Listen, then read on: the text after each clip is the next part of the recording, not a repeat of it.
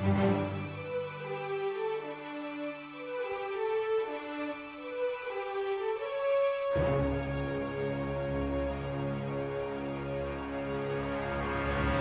morning, everybody, and welcome to Wake Up Missoula. I am your host, Scott Ramp. We're here to talk about all sorts of things that are happening in the world today, including a lot of things to do with your city council.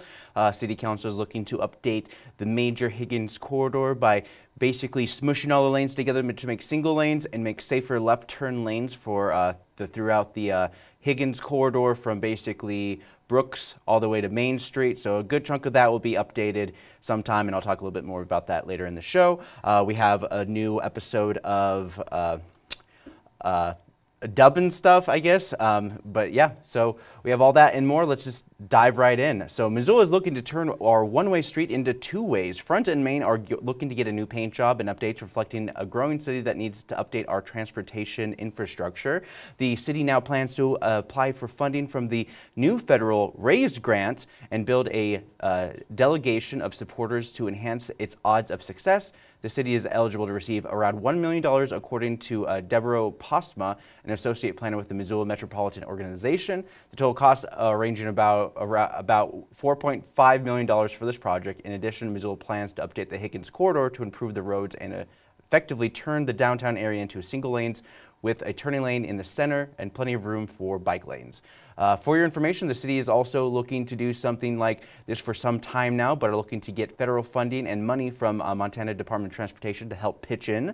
In my opinion, it does feel like a bit much for changing signage, but parking is something that will have to change, especially on Main Street, since they do have slanted parking. Another major Missoula Current article following a Brook Street study has a bus designated lane, so upwards of $850,000 have been spent in federal grants, mind you, to come up with a realistic proof of concept for Brooks, including a center running bus lane that would enable Mountain Line to launch a 15-minute service along its corridor. It also includes facilities for pedestrians and cyclists, crosswalks, and renewed intersection. This is a part of the Midtown Master Plan, and not just for transportation, but the overall aesthetic of the whole Midtown area, from Rose Park basically all the way to Reserve Street. There's a whole chunk of area with the center of it being Southgate Mall. There's a lot of construction projects happening in Missoula, and it looks like we can expect to have road closures in the near future. We usually do it for repairs, so it's not like anything really ever changes. But these changes will probably happen within the next 4 or 5 years. The city spoke more about this on Wednesday, and I'll have that for you in my city council report. Missoula changes are happening a lot faster these days, like just thinking back to Russell Bridge, which was a fantasy for, I want to say about 20 years, because they were just like, we got to fix that like rickety bridge for quite some time.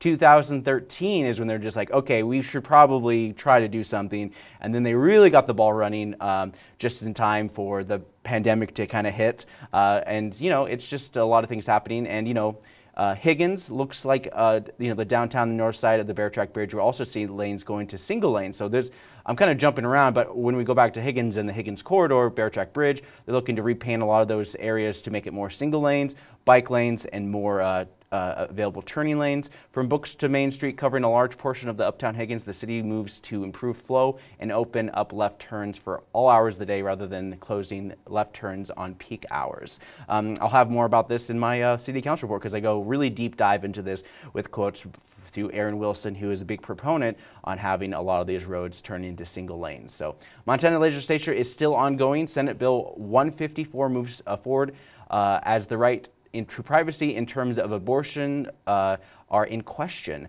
Bill would say that the right to individual privacy is essential to the well-being of free society and shall not be infringed without showing of compelling state interest. If adopted, the bill would contradict a 1999 Montana Supreme Court ruling in Armstrong versus the state, which found access to pre-viability abortion from a chosen provider to be appropriate exercise of medical privacy and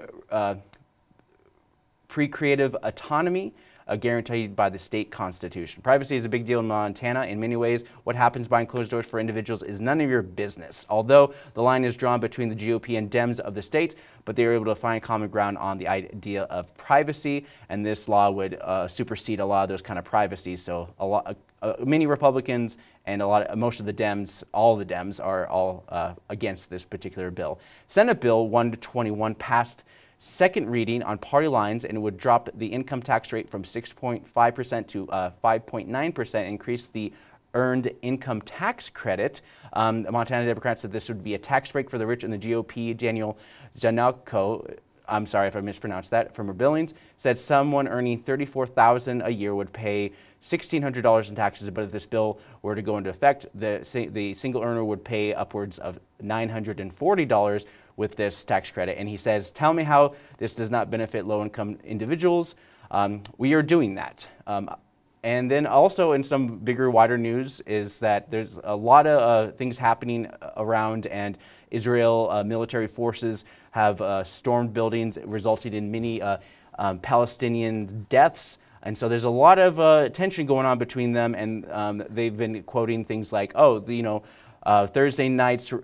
raid of the Flashpoint Jenin refugee camp descended into a gun battle that killed at least 9 Palestinians, while clashes everywhere left a 10th dead. Gaza militants then fired rockets, and Israel carried out airstrikes overnight. The exchange was limited, following a familiar pattern that allows both sides to respond without leading to major flare-ups. So the escalation poses challenges for the U.S. Secretary of State Anthony Blinken ahead of his trip to the region on Sunday. So there's a lot going on here as well, and there's it's always a lot of back and forth, and a lot of times Israel is referred to as the occupying force in the Middle Eastern Israeli area as well. So there's definitely a lot going on. Let's see. I'm just kind of scrolling over through the AP News Wire as well as we look for further and further. One of the big news items as well is that the city of Memphis and the nation on Friday braced for the release of police video depicting 5 officers viciously beating Tyree Nichols, a black man whose death prompted murder charges against them, and outrage as the country's latest instance of police brutality. So there's definitely a lot going on there as well. I'm not going to get too much into it as we transition into other lighter segments in more local segments here in the city of Missoula. So up next we have highlights from our Saturday drop-ins and our tease for our spring flicks for March 2023.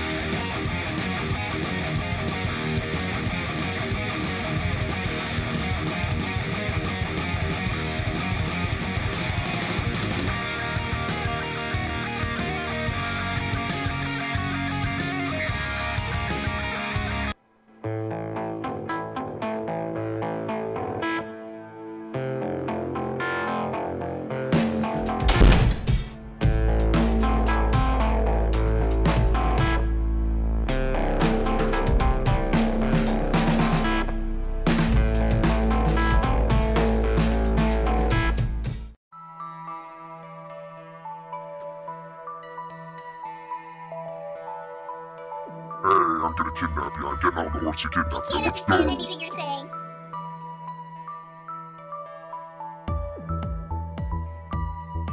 One month and 22 days later, after the girl had been held captive by the 3 kidnappers, there was a giant storm and the roof blew off the place where the kidnappers held the girl captive.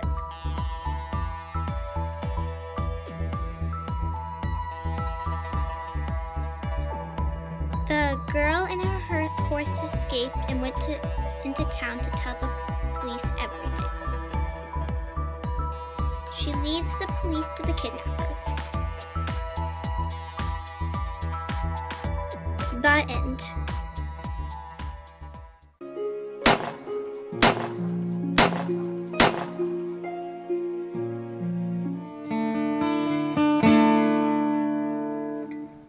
Hello humans, are you looking for a creative outlet for your children? Kids get to let their imaginations run wild in stop animation, live action, or blend them together. All sorts of wonderful things. Sign up online or call for more information. For 5 days in the middle of spring break, we will have a camp at MCAT. You're not doing anything, you're just pretending to do stuff. Welcome to the world of employment. All right, hey guys, welcome back. Let's jump right into some Pre-Critic, where I prejudge a movie based on absolutely nothing but my pre-biases and my avid cinephile that I am. Moving on, we got a movie called Blood, one of those kind of like throwaway horror movies that they drop in January, hoping to get some kind of easy money and easy traction from those regular horror movie ghouls that like to go to check out those kind of horror films. So we're going to jump right into this. This is a movie about werewolves or vampires or whatever. But the point is the kid is bitten by a wolf, and he basically gets like hyper rabies or something. And the mother is like takes him to the doctor and is like, he's just getting worse. And the doctor is like, and then so join the mother on her quest to use the essential oils to cure her kid's werewolfism. Enjoy all the tropes, scary treats, unassuming dark basements, jump scares, and more in this garbage dump of a January horror film. Next up, we have what a perfect film to rent or stream. But ignoring the theaters, Richard Gere is doing a third-rate romance comedy about two people who either hate each other or simply are forced to cohabitate. Anyways, enjoy an Odd Couple comedy romance thing with Richard Gere being like, maybe it's not too late to love. When is Magic Mike coming out again? All right, finally, this is a foreign film, so it's called Close. Not sure if this was meant to be gay, but let's face it, these two young boys have it bad for each other, and when their meddling mothers block their friendship, you are left with a yearning that German films are on point for. Hey, have you seen Wings of Desire? That's a hardcore yearning right there. Enjoy the complicated relationship of Eastern European country boys in a society that wants nothing to do with them. Germans have been killing it since the war epic, All Quiet on the Western Front. No pressure for Close. All right, so that pretty much does it for your Pre-Critic. Up next, we have a German silent film that I added some audio myself, so I didn't redub it. So this is probably one of 3 films that I've actually just added audio to because it just kind of works out that way. So without further ado, from the 1929 German film, Asphalt. All right, hold on a minute. Who are you? Huh? Okay, come on. I know you're faking it. You're clearly just closing your eyes. Okay, Rise and shine, Goldilocks. Oh, come on. You'd at least be a little more shocked when I'm yelling at you. What's going on? Who are you? I'm the owner of this particular house. So you better get on out of here before I call the police or whatever. Don't give me that look. I'm not into this. Really? Are you just going to sleep right now? I'm not going to sleep on the couch. All right, fine. I'm just going to call someone. I'm doing it. I'm going to call the police. Oh. Come on, don't be like that. Oh, there you are. Hello, police? This escalated quickly. Yeah, I got some kind of intruder in my house. I need her shot. Stat. Whoa! What? Why'd you just do that? Do you remember the Adam Sandler movies, 50 First Dates? Well, you have a short-term memory problem. Oh, no, I'm not falling for that. Listen, for the last week, you've had tuna, cereal, pancakes, waffle for breakfast. I wouldn't eat anything from Belgium. What's wrong with Belgium? Well, let me tell you there, sister. The plane lost my luggage. Oh, and that's all of Belgium's fault? Come on now. The hotel gave up my reservation. There was a Super Smash Bros. I don't want tournament. to hear any of this. Get off me. I feel like I'm in a Jim Carrey movie. God, get off me. This isn't funny. No. Quit acting like a baby. I'm a grown adult. No. Get off. Serves you right. Go yoga. You're not getting away that easily. Hiya! Get off me. I knew I shouldn't have made that wish on the monkey paw. Just get off me. I don't want this. I love you. What? No, I love you. you know, now that you look at me with those crazy eyes, Yes, give in. I know you cannot resist. please, this isn't appropriate for Friday mornings. Your next video better have beach exploitation films from the young teenage years from the 50s. And if you don't do it, I will come back. No, please, those are terrible. You have no choice.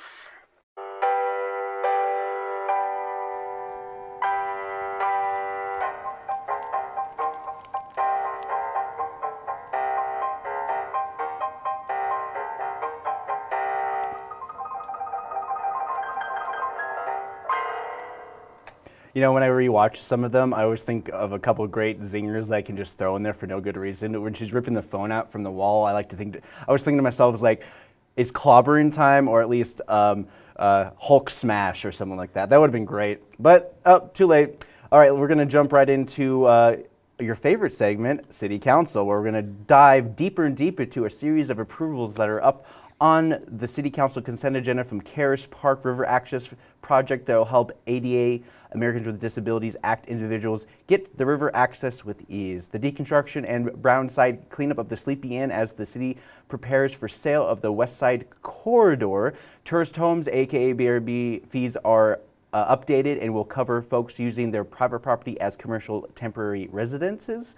Those were on the ones that I've been kind of looking after, and they were all fairly approved after the fact. So this next one is a guy by the name of Mr. Cornerstone. I'm not sure if this is his name because he didn't. I looked through it. I couldn't find what his name was, but he's talking about how the tax breaks may affect Missoulians in the long run in terms of creating that affordable environment by property taxes. But anyways, here's Mr. Cornerstone.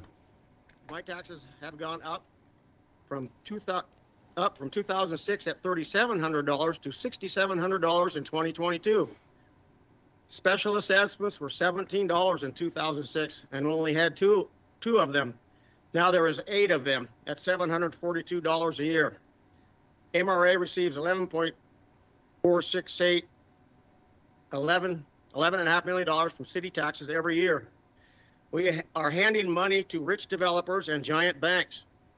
We need to slow this down or stop it. It does me no good. Land trusts are not fair to people paying full price on property taxes. We all need to pay our fair share. Okay, so that was Mr. Cornerstone talking a little bit more about that. I think essentially what the city, in terms of planning, and like you understand that a lot of TIF funding uses tax incentives to leverage development. Be like, hey, if you build us a sidewalk, sure, we'll give you some money as tax breaks if you include this provision in your construction.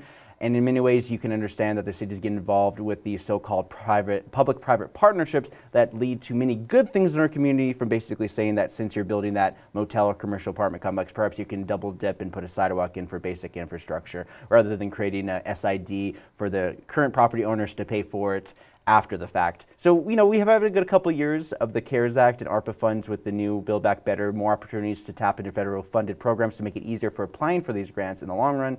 He did spoke very lengthy about the numbers, and I suggest you check out for his full comment when you get the chance. He kind of goes into the numbers and the details, but I think that what the city does in terms of a lot of these programs is they think about the long-term impact. So just because they get a tax break when they build and develop here doesn't mean that their property taxes for later down the line is null and void. So if you think about it in the long term, many ways that actually kind of makes a lot of sense. So we kind of leverage the TIF funding to be like, hey, you should build here and do this kind of stuff. And then the people who own the building would pay the property taxes and further and so on and so forth. So it's interesting. But up next, we also are talking about the new JEDI program through the City of Missoula to include Justice, Equity, Diversity, and Inclusion Advisory Council. And so Juanita Oldperson talks about being on the council and what she plans to do.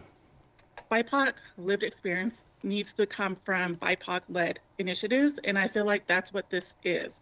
And the 2 other named individuals are Black men, and all 3 of us really feel like we can lay the groundwork for this advisory board, including the bylaws and what else is needed to be done, because who else knows the BIPOC than those that are BIPOC themselves? And I think that's one of the reasons why I really put in the time. We did put a lot of time into this, and there'll be a lot more time to be put in. And I think we are ready for that challenge, and it does take away from other things, but I think for my impact in this community, this is one of the ways I want to do it.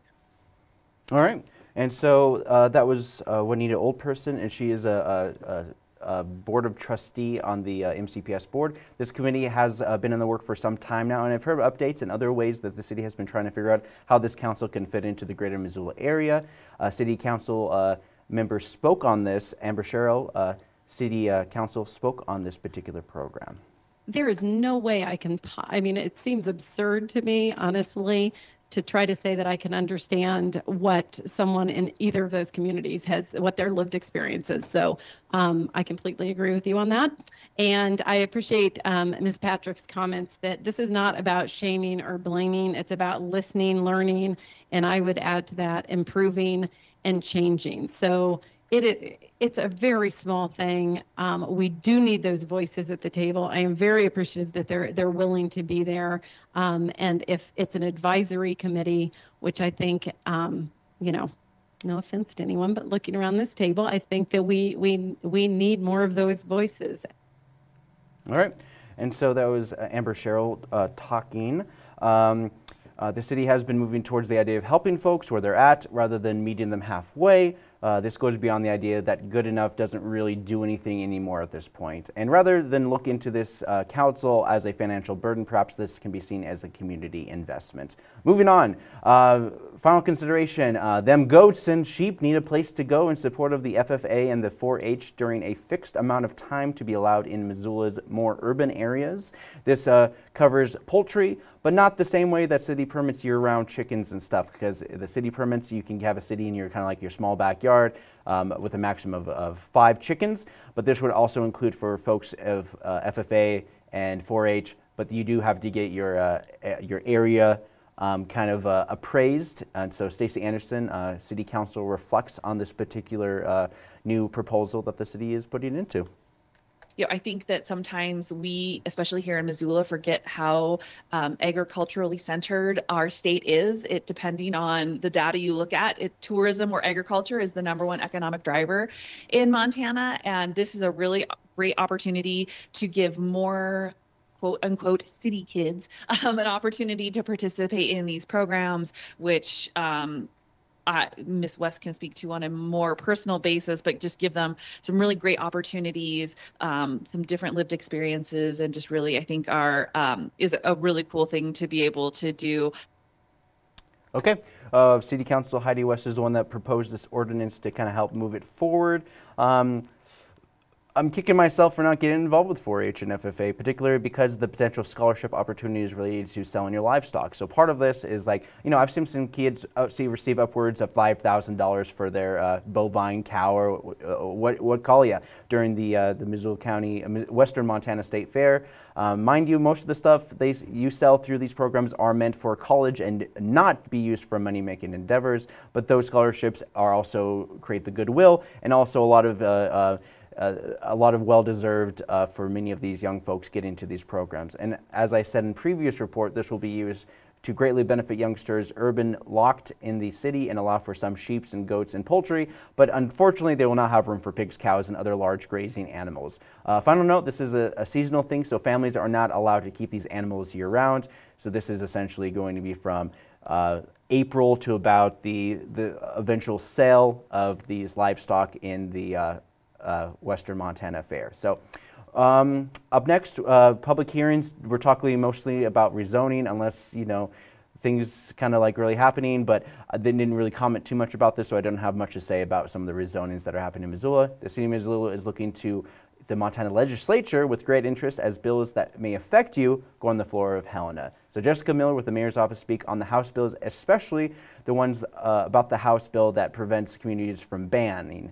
So this is what you've probably heard in the news or not in the news. It's the concept of ban on banning. So local communities have the ability to ban certain things in their community, but the state law is being like, okay, you can't do that. So this is House Bill 407, and this is Jessica Miller talking a little bit more about that. So here she is.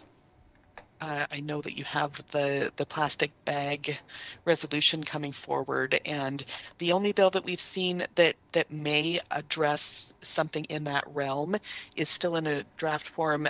It's actually still just a requested draft. We don't have the actual text available for it yet, but Ed Staffman out of Bozeman, Representative Ed Staffman out of Bozeman has a draft LC 4078, which according to our lobbyist is going to be one, the actual short title of that bill is Revised Laws on Preemption of Local Government Authority.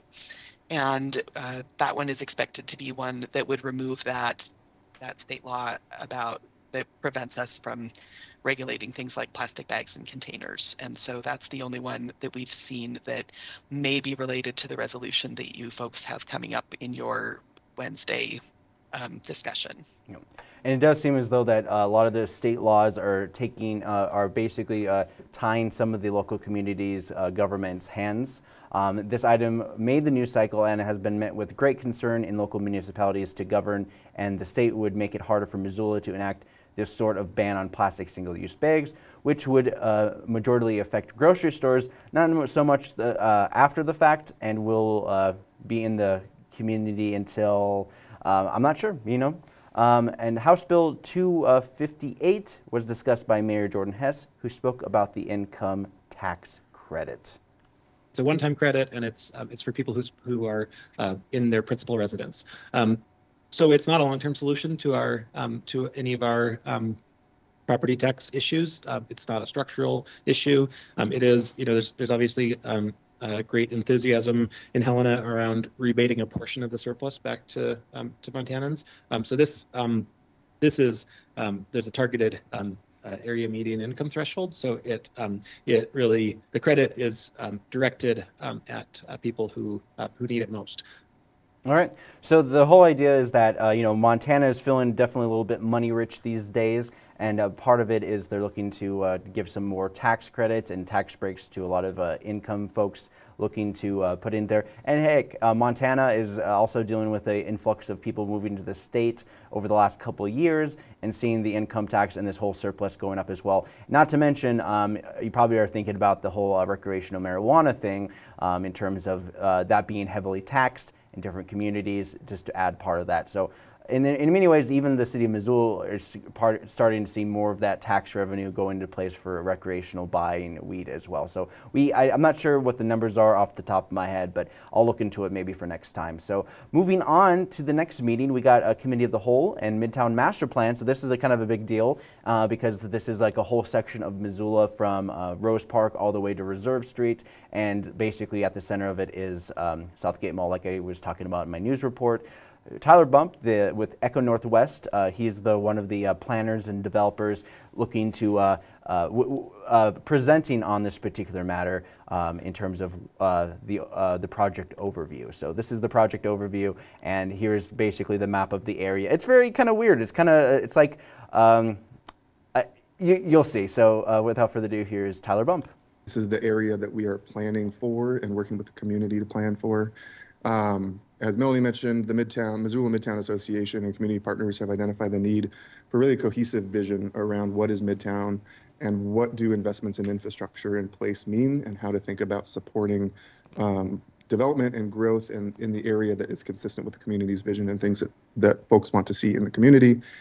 The plan will describe a vision that reflects Midtown's values, including the values of those who live, work, and use Midtown, and reinforce the unique character, culture, and economic activity of the area.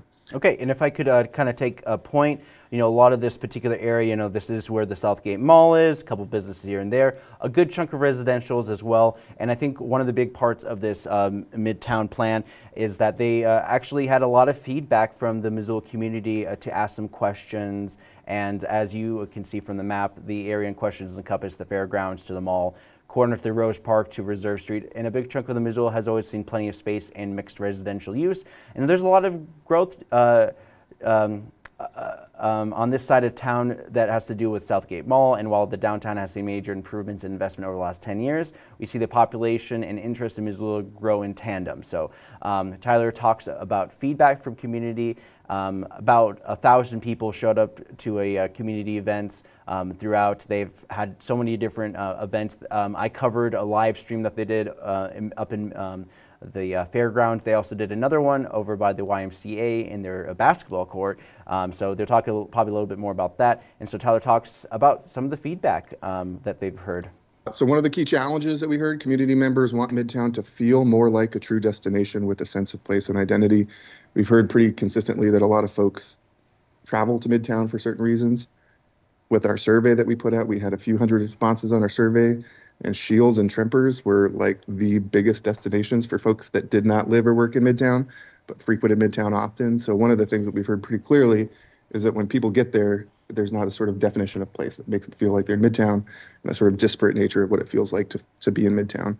So opportunities, think about creating cohesive and complete neighborhoods, and then leveraging some of the sub-areas, how we're thinking about sub-areas to create unique placemaking opportunities. How do we? All right, so part of that is like, another big chunk was safety. All the buzzwords aside, this has a long time coming, and this is one of the many ways our local government can get input on change.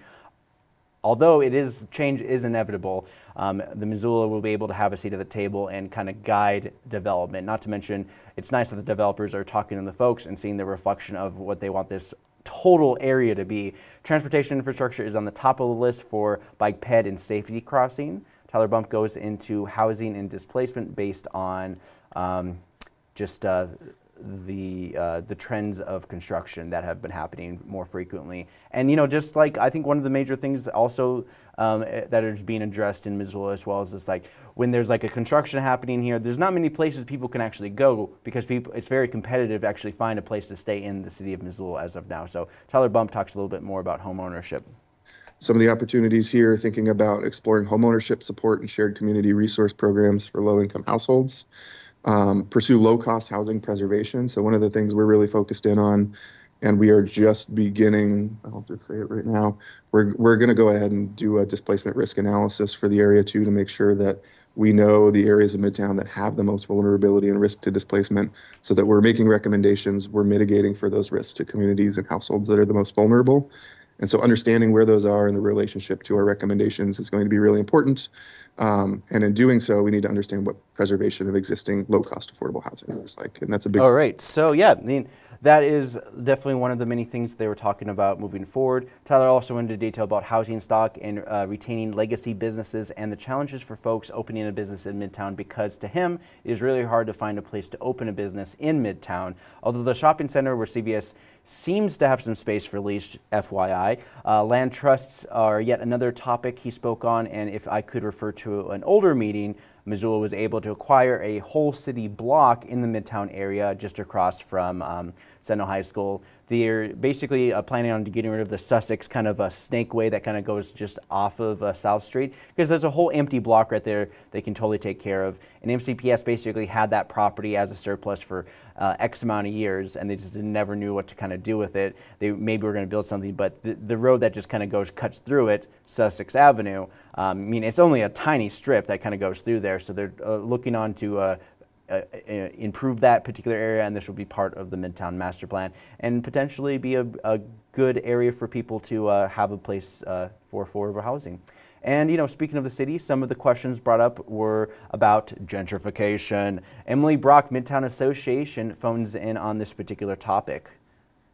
One thing that we've been able to do, and the community guides have been so good at, is we can kind of run stuff by them, and they're just a really good, litmus test for pictures that could be triggering, or maybe 10 years ago we would show a really shiny picture of what something could look like, but now that doesn't resonate the way that it used to. We need to be careful, because when people see those shiny things, they see gentrification. And so it's just a good kind of third-party validator. And then also just their basic community organizing has been awesome, in the sense that we've been trying so hard for years to get into the schools and to work with the schools. And because these folks are parents, and they have relationships in the schools. It's hard to get into the schools from a top-down method, but when you go through the PTA, when you go through parents and you go through teachers, that's when you get that grassroots impact and that grassroots engagement in the schools. And it's really been, I've never seen it happen before this way. And so that's been one thing that I'm really pleased with. All right, so that was Emily Brock with the Midtown Association, and there's just a lot of moving parts moving forward, and presenters and staff were very happy to hear from the 1,000 people that came to these various meetings to talk about Midtown. Like, I was even there and I saw the proof of just so many people who are interested in taking part of how they want their city to grow, and there's not necessarily images related to just what the Midtown area is going to look like, but they just wanted to make sure they wanted to keep it kind of open for folks to kind of interpret and be like, oh, there's so much potential for this particular area. Let's see what we can do with this. But overall, this won't solve many of the issues, but it will solve a good chunk of the issues of just making Brooks Corridor more of a destination than just a place for motorcycles to rev up their engines and curve through traffic. You've seen it, especially if you drive Brook Street later at night. So land use and planning. So a city and county team up when it comes to development. The purpose of this agreement as originated in 1996 and is modified before you today is to enhance the ability of the city and county to plan for future development so that this countywide pattern of development, land use, and conservation is created that reflects the environmental, economic, aesthetic, and social values of the city and county residents. Yes, I basically copied and pasted from the website, but the overall theme of this is that I believe that this had a lot to do with the acquisition of the post office, which I'll refer to a little bit later on the show after I get through this topic. But the post office was an interesting training when it comes to city-county collaboration in determining, like, okay, how can we work together, how can we collaborate, and how we can do this. And so I was like, oh wait, there is a tool that's in place, so we need to improve that since it's been almost 30 years since there's been a major update between city and county. And honestly, in the city of Missoula, I haven't seen the city and county this close since forever, basically. So it's interesting to kind of see the way that Missoula is moving in terms of trends and moving forward. So we're going to work on over to Public Works as Aaron Wilson dives a little bit further into the Higgins Corridor. And, he's the project manager, and he talks about reducing lanes and the Bear Track Bridge. And, we just got a brand new bridge, it's 4 lanes and everything. And now Aaron Wilson is proposing that we simplify and make it into single lanes. So this is Aaron Wilson. Briefly about Bear Track's bridge, because we've received a lot of feedback and there are a lot of questions about, this project is the bridge rehabilitation project is just wrapping up, and why are we going to a different typical section or a different design of the bridge when we just built it and it was designed for 2 lanes of traffic in each direction. And I'll just say that project originated as a bridge rehabilitation, and so the bridge was deteriorating and needed repair or replacement. We landed on rehabilitation as opposed to fully replacing the bridge.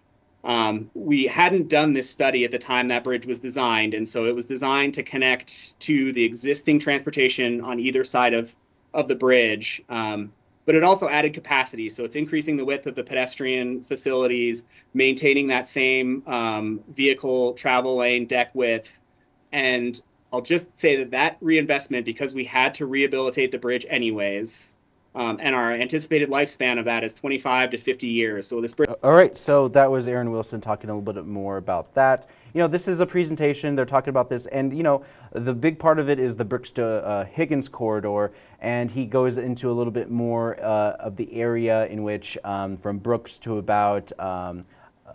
Let me double check that, 6th Street. So Brooks to 6th Street, which is a major hub for people who are either going to the university or getting on to Brooks to get to Highway 93 as they're going from I-90 to more of a north-south highway. So here is what some of the proposed improvements of this particular area, especially when you're turning off of Brooks.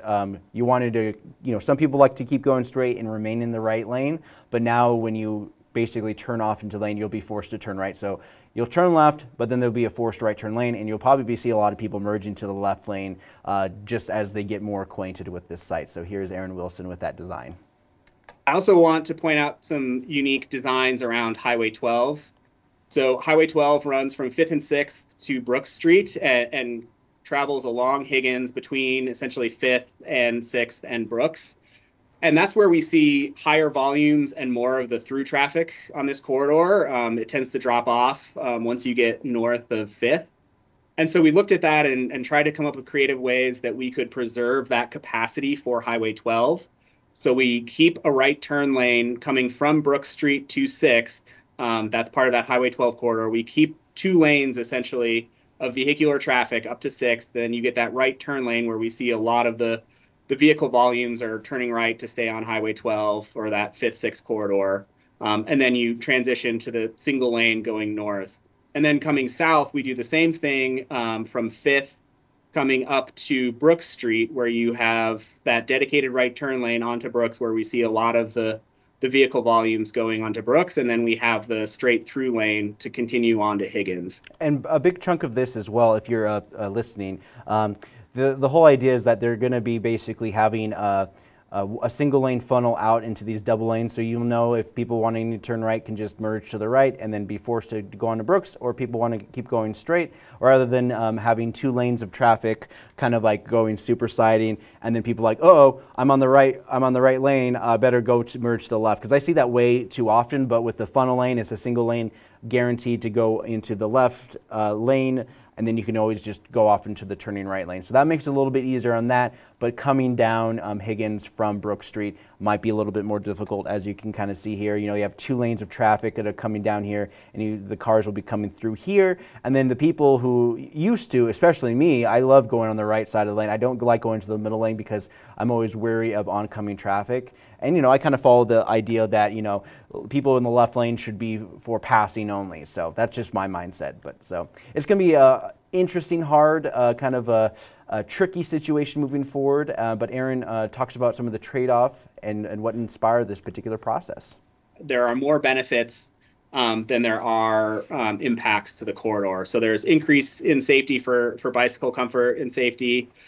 There's an increase in economic benefit out of this. We had our consultants do a study of similar projects across the country and in similar kinds of communities or locations, or some that were not similar location, but a very similar kind of project.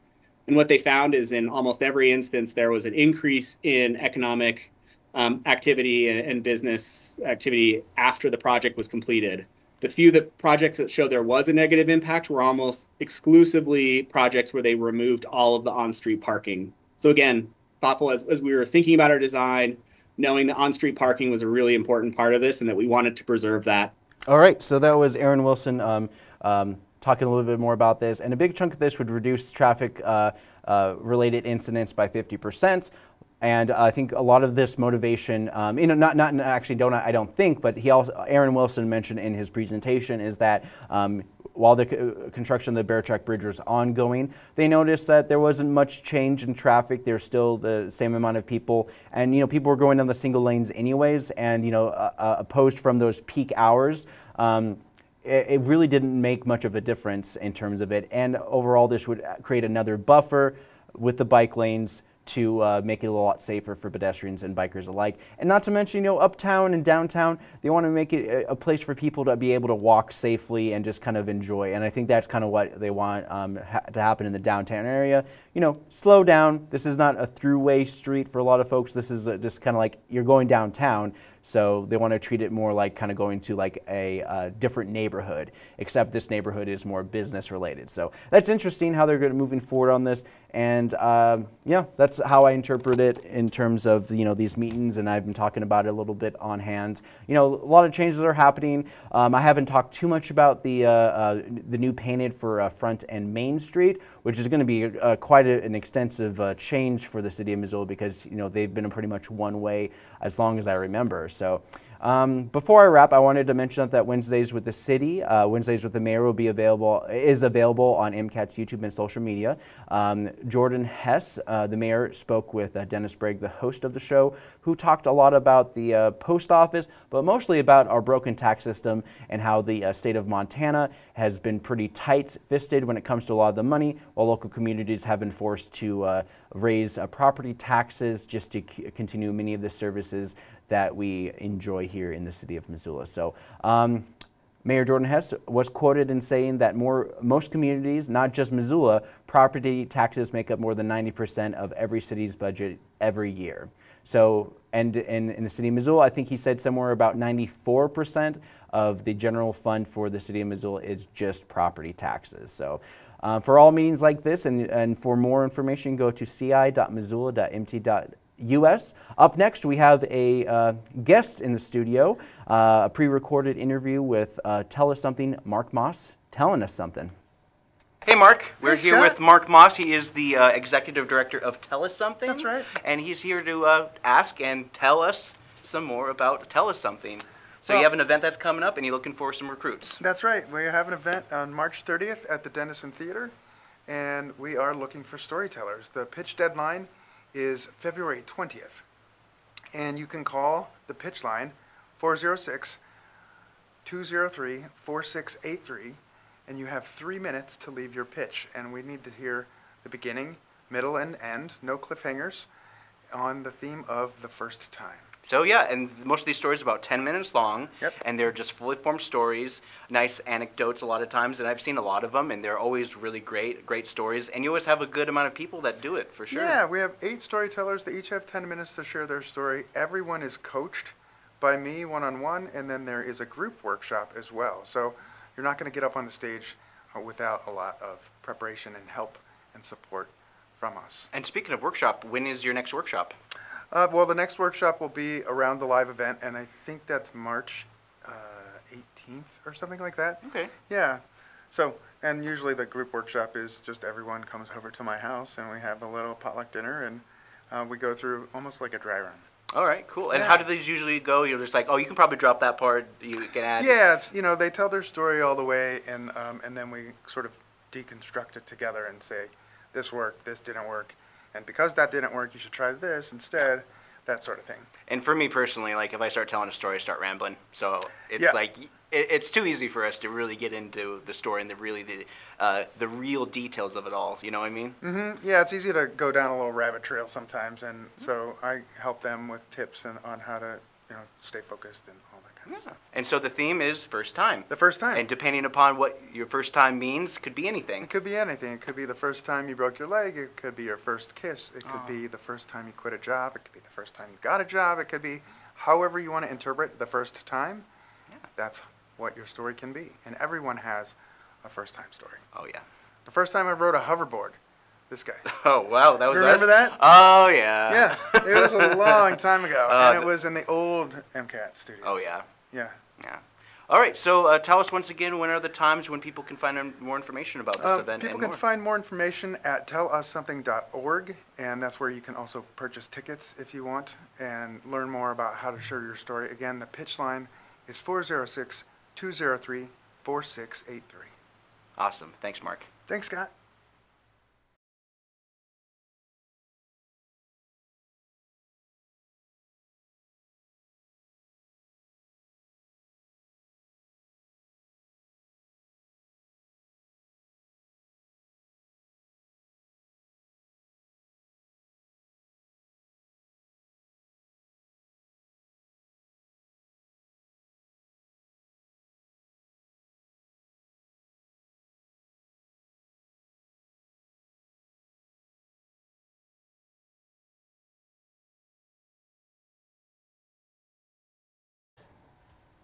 Thanks, Lori.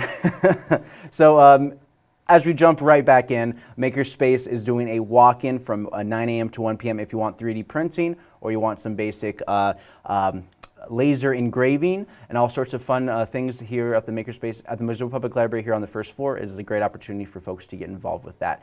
Yoga for health and Healthy Aging, Red Willow Learning Center. This is one of the many things in the Missoula community has where they have different classes, different things. It's kind of a consortium of education, and also if people want to teach, Red Willow and the Learning Center, there's a lot of great opportunities for people to teach and learn there as well. So it's like a kind of like an education co-op. Family fun time at Mismo Gymnastics, indoor fun. Family fun time at the YMCA, indoor fun as well, so for some families. So both starting at 10 a.m. Also around 10:30 a.m. This morning and Saturdays, every Friday, Saturday, they have Tiny Tales and Storytime here at the Missoula Public Library. Singing songs, plays, well, not necessarily plays, but they sing songs, read books, and have some art activities after the fact. Yarns and watercolor, 12 noon every Friday on the 4th floor. Watercolor is a great way to improve your painting skills. Yarns is a great way for just to kind of have a community space just where you can stitch and crochet, just a hangout place. If you don't want to do it at home, you can do it with other folks and just kind of gossip and stuff. Pop in and paint, Painting with a Twist, one of the many painting related events that take place here in Missoula. Painting with a Twist has been kind of hitting it hard in terms of just letting people know that they're there, encourage people to come down and do some painting. Young Adults Writer Group, library art blocks on the 2nd floor. This is any aspiring writers or lit majors want to get involved with the Missoula Public Library and get some positive feedback. For history buffs, The Beginning of Time with George Seilstad. So ongoing series on the 4th floor, After Hours, featuring radio waves from space were discovered unexpectedly in 1933 by Carl Jenkins at Bell Telephone Laboratories. The Echo of Creation is what it was, and 13.8 billion years ago is when space-time and the seeds of matter came into existence. This would go on to prove that the theory that our television/radio signals are being sent to outer space upwards of 114 light years away. So it's kind of interesting because you can, if you're 114 light years away, you would hear the dawn of most radio in the United States and around the world as well. Zootown Cabaret presents Queer Cabaret starting at 7 p.m. Queer Cabaret is at Zootown Arts Community Center. So LGBTQ plus composers from a wide array of styles and periods featuring the talented students of Zootown Cabaret, UM's musical theater performances ensemble. So The House That Rob Built, this is a University of Montana original documentary. Do you remember Robin Selvig? You know, he's the Lady Grizz coach, and he had he led the Lady Grizz coach in many NCAA finals and plenty of conference titles throughout his 40-plus year tenure at the University of Montana. And so he's going to be there along with some old players from back in his heyday to kind of watch and discuss this documentary that he's all about. So this is going to be at the University of Montana's Adams Center tonight at 7 p.m. It's definitely worth a try, especially if you're a Lady Grizz sports fan. Let's say Puffs. MCT, it's a show about, it's a comedy about wizards who just kind of want to avoid the whole Harry Potter side of things, but we're just kind of keeping their head down and doing schoolwork. So that's the MCT theater production happening tonight and this weekend with some matinees and the 2 in the afternoon. It's just, it's a nice play, it's nice art. The Benevolence at Old Post is going to be a jam band at the Old Post starting at 8 p.m. tonight. Shakedown Country is going to be at Sunrise Saloon, and Josh Farmer will be wrapping it up at the Union Club tonight as well. Saturday, you got markets and such. Orchard Homes is also doing their farmers market over at Orchard Homes just off of 3rd, off of Reserve Street, a little bit down 3rd Street. Then you have the winter market, which is hosted at the mall, and they do that to supplement people who are missing the farmers market during the summer. During the winter season, I mean. Wildlife tracks and signs. So this is the Swan Valley Connections. Spend one day on the field trip honing your eyes and subtle clues about our incredible wildlife and learn how to read their tracks, interpret signs to identify animals, and to determine their movements and behaviors in the Swan Valley and beyond. It's $100 per person per class, includes snowshoes for those who need them. Spots are limited, and you can register at swanvalleyconnections.org. A day trip through the Chakras, yoga and meditation at Westside Theater, kind of like the new Downtown Dance Collective, but a nice large venue to stretch your legs. Kids class, Montana Bear Friend, Painting with a Twist is also doing one of those things, and you can register at paintingwithatwist.com.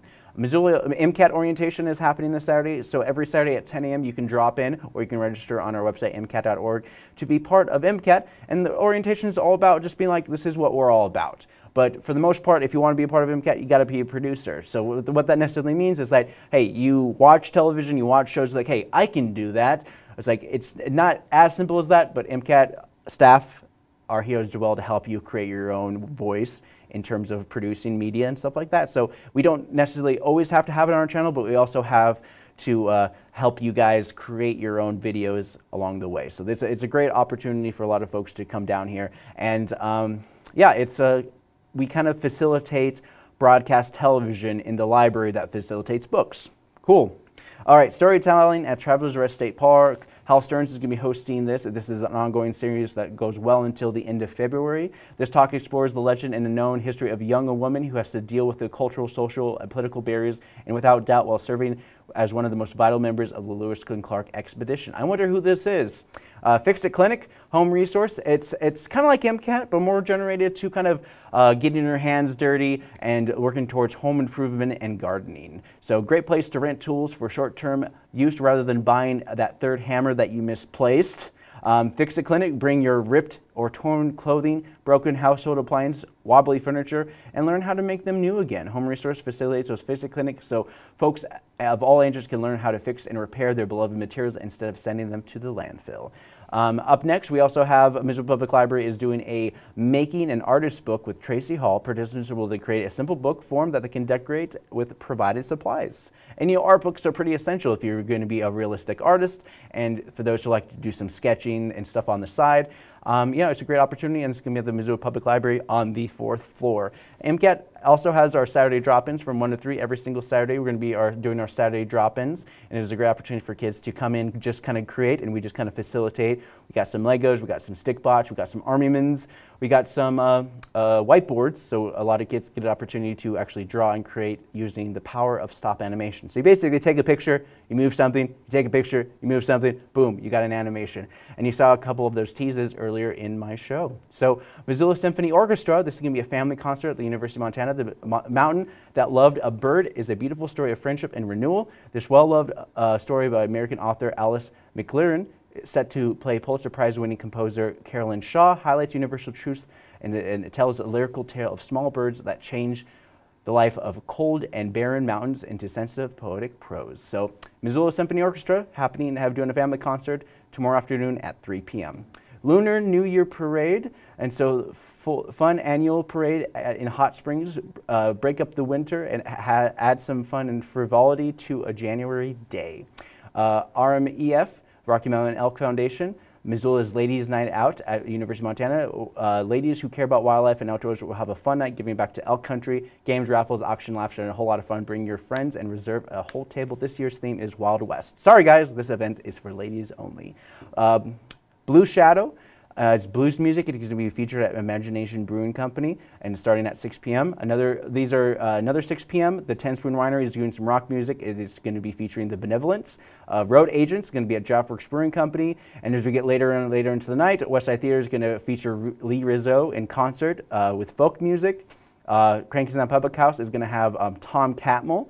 If you kind of like the whole kind of Pearl Jammy type music, Tom Catmull is your guy. One of his kids was in our summer camps. Still very close with them.